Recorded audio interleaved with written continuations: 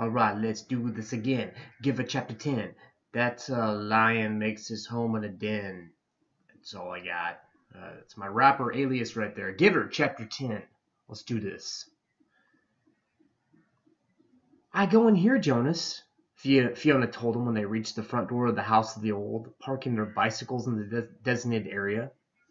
I don't know why I'm nervous, she confessed. I've been here so often before. She turned her folder over in her hands. Well, everything's different now, Jonas reminded her. Even the nameplates on our bikes, Fiona laughed. During the night, the nameplate of each 12 had been removed by the maintenance crew and replaced with the style that had indicated citizen in training. I don't want to be late, she said hastily and started up the steps. If we finish at the same time, I'll ride home with you. Jonas nodded, waved to her, and headed around the building toward the annex, a small wing attached to the back. He certainly didn't want to be late for his first day of training either. The annex was very ordinary, its door unremarkable. He reached for the heavy handle, then noticed a buzzer on the wall, so he buzzed instead. Yes, a voice came through on a small speaker above the buzzer. It's, Jonas? I'm the new... Oh, come in. A click indicated that the door had been unlatched. The lobby was very small and contained only a desk, which a female attendant sat working on some papers. She looked up when he entered. Then, to his surprise, she stood. It was a small thing, the standing, but no one had ever stood automatically to acknowledge Jonas's presence before. Welcome, receiver of memory, she said respectfully. Oh, please, he replied uncomfortably. Call me Jonas. She smiled, pushed a button, and he heard a click that unlocked the door to the left. You may go right on in, she told him. Then she seemed to notice his discomfort and to realize its origin. No doors in the community were locked, ever. None that Jonas knew of, anyway. Oh, the locks are simply to ensure the receiver's privacy because he needs concentration, she explained. It would be difficult if citizens wandered in looking for Department of Bicycle Repair or something. Jonas laughed, relaxing a little. The woman seemed very friendly, and it was true. In fact, it was a joke throughout the community that the Department of Bicycle Repair, an unimportant little office, was relocated so often that no one ever knew where it was. There is nothing dangerous here, she told him. But, she added, glancing at the wall clock, he doesn't like to be kept waiting. Jonas hurried through the door and found himself in a comfortably furnished living area. It was not unlike his own family unit's dwelling. Furniture was standard throughout the community, practical, sturdy, the function of each piece clearly defined, a bed for sleeping, a table for eating, a desk for studying. All these things were in the spacious room, though each was slightly different from those of his own dwelling. The fabrics of the unupholstered chairs of the sofa were slightly thicker and more luxurious, and the table legs were not straight like those at home, but slender and curved, with a small carved decoration at the foot. The bed in the alcove at the far end of the room was draped with a splendid cloth embroidered over its entire surface with intricate designs. But the most conspicuous difference was the books. In his own dwelling, there was the necessary reference volumes that each household contained, a dictionary, the thick community volume which contained descriptions of every office, factory, building, and committee, and the Book of Rules, of course. The books in his own dwelling were only the books that Jonas had ever seen. He had never known that other books existed. But this room's walls were completely covered by bookcases, filled, which reached the ceiling. There must have been hundreds, perhaps thousands of books, their titles embossed on shiny letters. Jonas stared at them.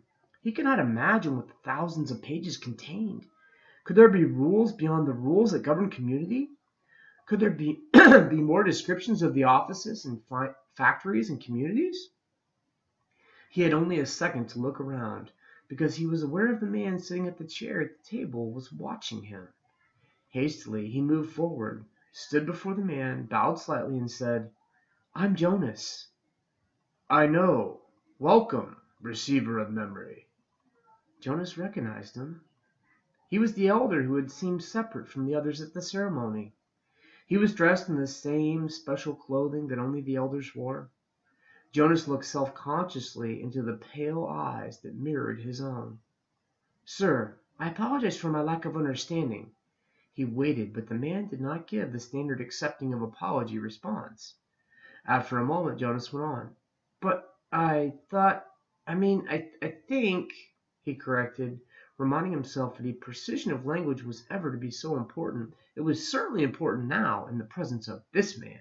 That you are the receiver of memory. I'm only, well, I was only assigned, selected yesterday. I'm not anything at all. Well, not yet. The man looked at him thoughtfully, silently. It was a look that combines interest, curiosity, concern, and perhaps a little sympathy as well. Finally, he spoke. Beginning today, this moment, at least to me, you are the receiver. I've been the receiver for a long time. A very, very long time. You can see that, can't you? Jonas nodded. The man was wrinkled, and his eyes, though piercing in their unusual lightness, seemed tired. The flesh around them was darkened into shadowed circles. Well, I can see that you're very old, Jonas responded with respect. The old were always given the highest respect. The man smiled. He touched his sagging flush in his own face with amusement. I'm not actually as old as I look, he told Jonas. This job has aged me. I know I should look as if I should be scheduled for release very soon, but actually, I've had a good deal of time left. I was pleased, though, when you were selected. It took them a long time. The failure of the previous selection was 10 years ago, and my energy is starting to diminish. I need what strength I have remaining for your training. We have hard, painful work to do, you and I. Please, sit down, he said, and gestured toward the nearby chair. Jonas lowered himself onto the soft cushioned seat. The man closed his eyes, continued speaking. When I became a 12, I was selected as you were. I was frightened, as I'm sure you are. He opened his eyes for a moment and peered at Jonas, who nodded. The eyes closed again. I came to this very room to begin my training. It was such a long time ago. The previous receiver seemed just as old to me as I do to you. He was just as tired as I am today. He sat forward suddenly, his eyes opened, and he said, You may ask questions. I have so little experience in the describing the process. It is forbidden to talk of it. I know, sir. I have read the instructions, Jonas said. So may I neglect to make things as clear as I should, the man chuckled. My job is important and has enormous honor, but that does not mean that I am perfect. When I tried before to train the successor, I failed.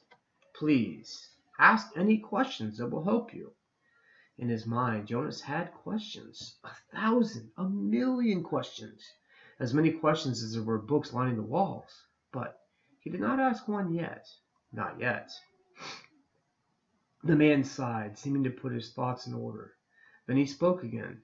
Simply stated, he said, although it's not really simple at all, my job is to transmit to you all the memories I have within me. Memories of the past. Sir, Jonas said tentatively, I would be very interested to hear the story of your life and to listen to your memories. I apologize for interrupting, he added quickly. The man waved his hand impatiently. No apologies in this room. We haven't time. Well, Jonas went on, uncomfortably aware that he might be interrupting again, I am really interested, and it doesn't mean that I'm not, but I don't exactly understand why it's so important. I could do some adult job in the community and in my recreation time I could come and listen to stories from your childhood. I'd like that. Actually, he added, I've done that already in the house of the old. The old like to tell me of their childhoods, and it's always fun to listen. The man shook his head. No, he said.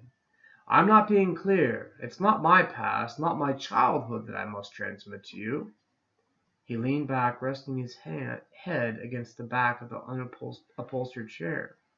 "It's the memories of the whole world," he said with a sigh. "Before you, before me, before the previous receiver, and generations before him." Jonas frowned. "The whole world?" he asked. "I don't understand. You mean not just us? Not just the community? You mean elsewhere, too?" He tried in his mind to grasp the concept. "I'm sorry, sir, I don't understand exactly. Maybe I'm not smart enough. I don't know what you mean when you say the whole world or generations before him.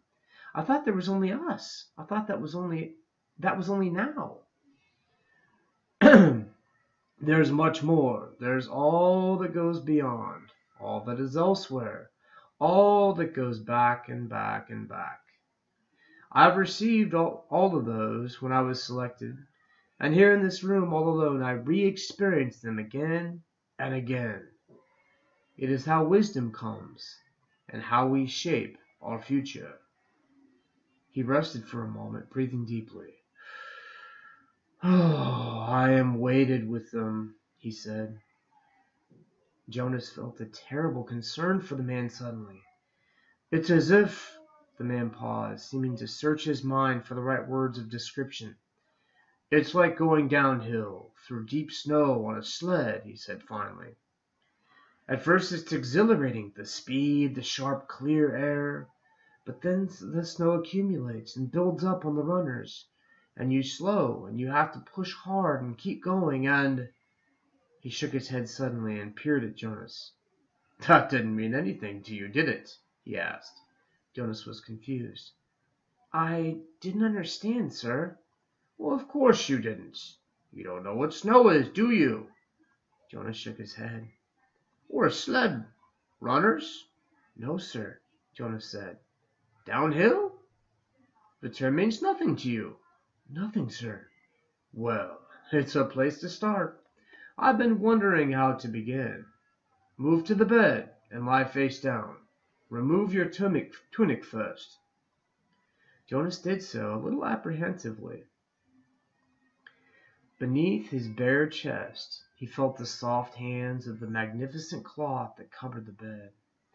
He watched as the man rose and moved first to the wall where the speaker was.